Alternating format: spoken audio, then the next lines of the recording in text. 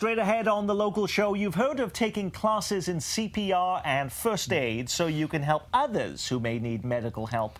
What about a training course for those needing help with a mental illness? What if you have someone in your family or a longtime friend or coworker suffering with a mental condition? How do you assist them? It's estimated that at some point in their lives, 50% of American adults will have a diagnosable mental health disorder. In a single year, it'll be 1 in 4 people. Next, we take you into a local class that teaches people the skills to deal with mental health emergencies.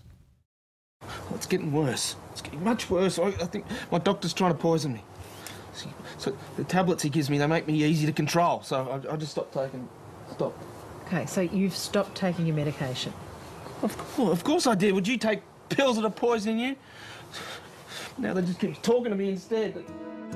More than likely, you would know what actions to take if you saw someone having a heart attack. The question is, what would you do if you found someone in the middle of a mental health crisis? We all took first aid in junior high and high school, and we know how to put on the sterile compress and wash the wound. Well, mental health first aid is, in a sense, very similar to that. We're not diagnosing, we're not curing, we're enabling this individual to kind of get a handle on the moment and help them find an avenue that will help them get better. It's a program that has some research behind it. It's a program that deals with stigma. It's a program that people seem to embrace and understand. Anyone want to hazard a guess on a definition of mental health first aid? It is the help that's offered to a person developing a mental health problem or experiencing a mental health crisis, and the first aid is given until appropriate professional treatment and support are received or until the crisis resolves. Just like CPR, mental health first aid is a course that teaches you to be a first responder in a mental health crisis. Session 1 is today. We'll talk about our mental health first aid action plan. We'll go into depression. We'll talk about our action plan for suicidal behavior and depressive symptoms. The first class, we come out strong right out of the chute. Talk about why mental health first aid, what is it, what are mental health issues, and we cover several diagnoses, their causes, symptoms, and what does it mean to have these mental health disorders.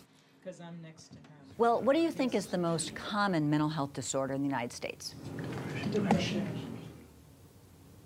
Anxiety disorders are the most common mental health disorders, with depression second.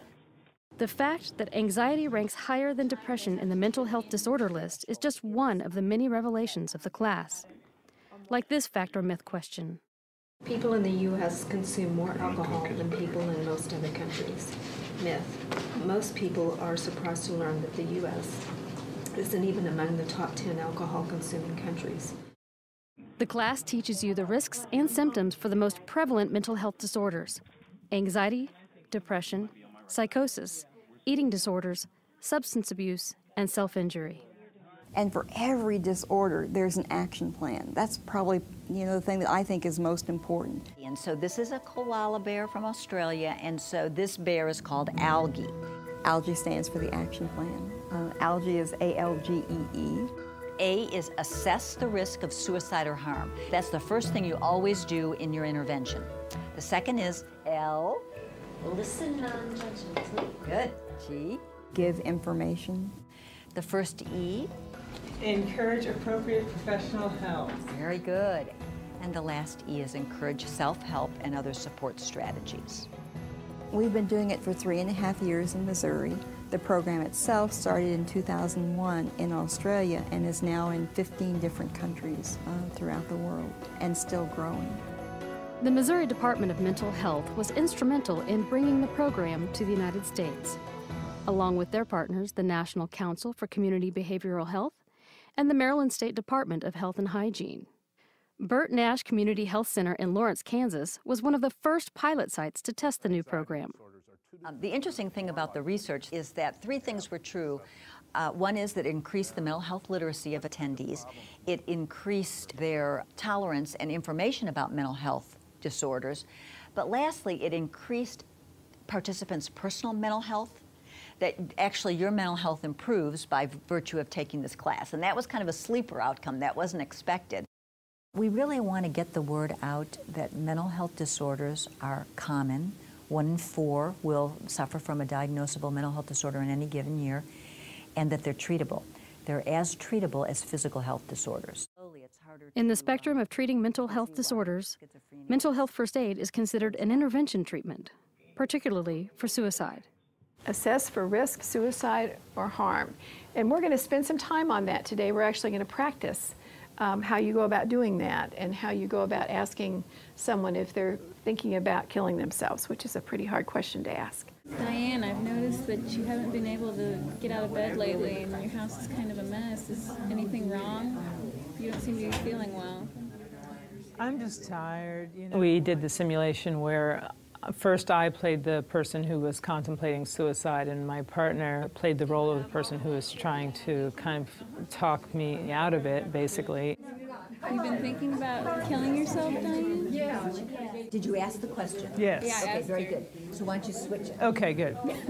And then we switched roles, and it was much harder for me to be the one who was trying to help than to be the one who needed help.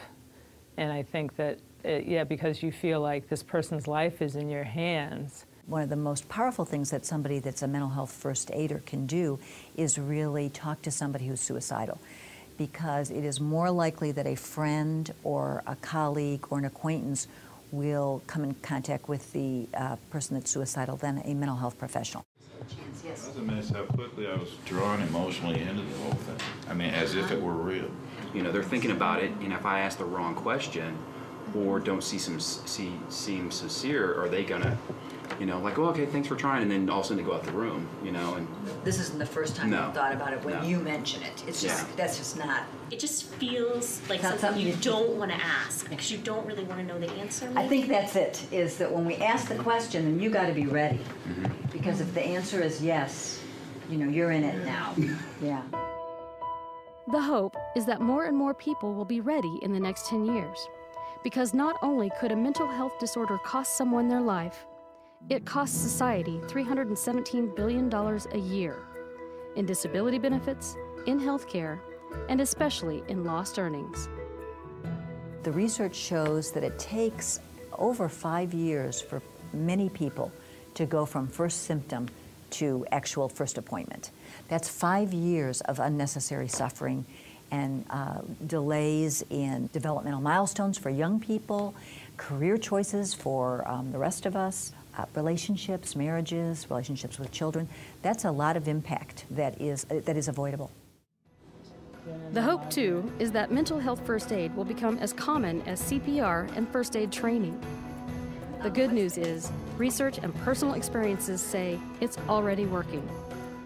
You won't be a therapist at the conclusion of this 12-hour course, and I know that's disappointing, but you will have a lot of good information that you can help your friends and family. It will actually help yourself.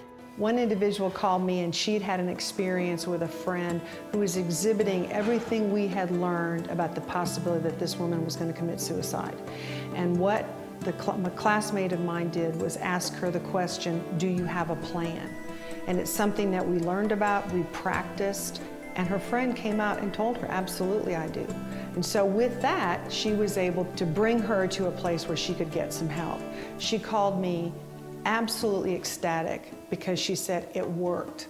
I really felt like I was able to make a difference. We do go on a lot of calls where mental disorder plays a part in that, and I feel that I have a better knowledge of when I go into a situation that versus somebody having a bad day versus an actual mental disorder, and try to actually help them better. You're going to use mental health first aid, once you take it. You can help somebody without having a PhD. It's pretty awesome.